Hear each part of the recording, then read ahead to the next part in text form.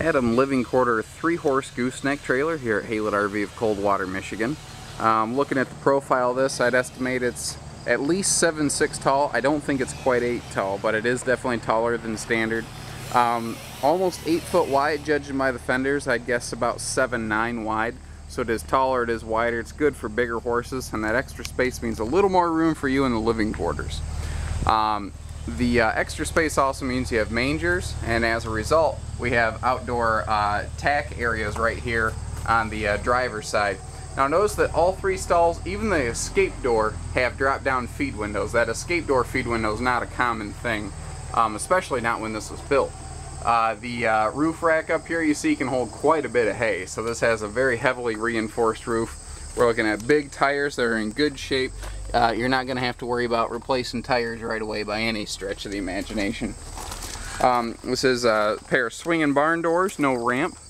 I've seen everyone always has that one horse that they know of that wouldn't go up a ramp or wouldn't back down a step.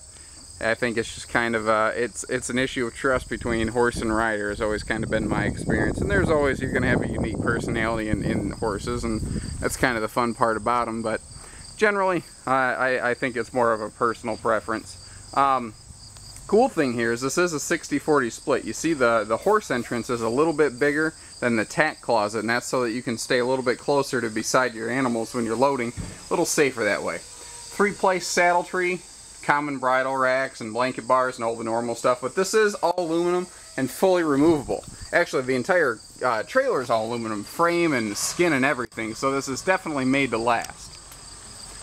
I mean, if you look at the cross members up here in the roof and the welding job that they do, it's something that you can almost appreciate better in person. This thing, I'd be willing to bet, I hope you never test this theory, but if you flip this trailer upside down, I'd be willing to bet it would hold its shape and give your animals a very good fighting chance of getting out of this thing unharmed. I like the stud curtain there, just in case you got a little lightning in a bottle and you got one that's a bit wild. This does telescope, so you can cut this thing in different angles and ways if you need to. You also notice just the nice finer touches here. Like they do put a little trim enclosure on top of the kick plate wall, and that's so that the horses can't rub on it and get a sore spot. But notice that your pads aren't chewed up. You did not have a wild horse in here that was just bucking and snorting and tearing this thing apart. As we walk up through into the back of the living quarter, you walk right into the bathroom. You're greeted by the full standing shower here. Now, you do have some nicer light fixtures throughout this coach, these little recessed bulbs. And you do here in the bathroom have the big, like Max Air, Create a Breeze, Fantastic Fan, whatever word you like to apply to it. There's several different brands out there that all generally accomplish the same thing. Lots of airflow in an energy-efficient 12-volt manner, so you can use it when you don't have shore power to plug into.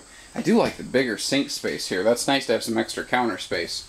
Up here in the living quarter, you see that we do have air conditioning, we do have heat, so that it's, you know, this would be a good comfortable coach pretty much any time. The sofa here, it does have a little table with some pedestal legs that can install right here, so you can have a little makeshift dinette. The sofa can be used as a sleeper if you need, and man, all of your woodwork in here is just all hardwood and very, very nice. Extra deep cabinetry and tall cabinetry too, that's a bonus. That's one of the extra nice things about having a coach that's a little bit taller, is you can afford some bigger storage like that. Obviously, a very big aftermarket mattress in here, so not the normal, you know, cowboy cramped neck when you wake up, you know, after sleeping in your living quarter trailer. And again, extra drawers and cabinet space all over the place here in the kitchen area. Now, I put these videos together to show you the good with the bad. It's so minor, I can't even demonstrate it here in the video, but roughly from here to here, there's a small little semicircle spot that is a little bit soft on that floor. But, I mean, watch.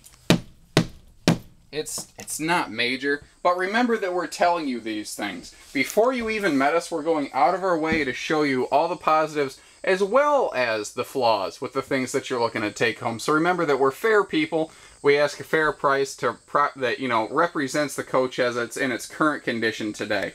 Give us a call, learn even more. 800-256-5196. Haylett's Horse Trailers of Coldwater, Michigan. We do trades, financing. We even, you know, if you have an RV, a car, you want to trade in on this horse trailer, we do all that. give us a call. It's fun and easy. See you guys.